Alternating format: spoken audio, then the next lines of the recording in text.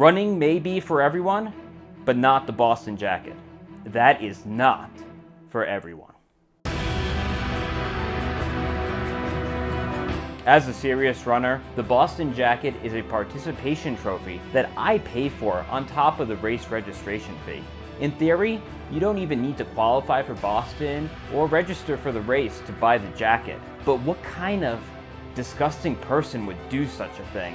I mean, are there really people who are so desperate for social validation? All right, my gram got another like. The BAA announced a 70,000 person virtual Boston Marathon in October. Well, there are a lot of problems with virtual races. There are GPS error issues, it's not a measured course, there's no aid stations, there's no photographers to get that epic race photo, and it can be really challenging to find a net downhill course without traffic lights in your neighborhood. But primarily, because this is Boston, we have to ask, what does a virtual Boston mean for the jacket?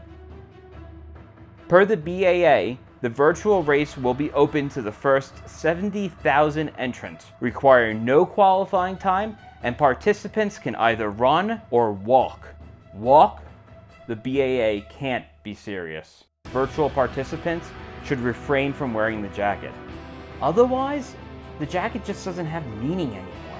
Kind of like having a bachelor's degree, or owning fine china, or being a client of Goldman Sachs after they went into consumer finance. When people see me wearing my Boston jacket, I want them to think, oh wow, he's fast, he's accomplished, he's practically a pro. Instead, they're going to think, meh, another hobby jogger who shelled out $150 for a Boston jacket. We have to hold on to what's precious. So let's keep the Boston jacket for those who really deserve it.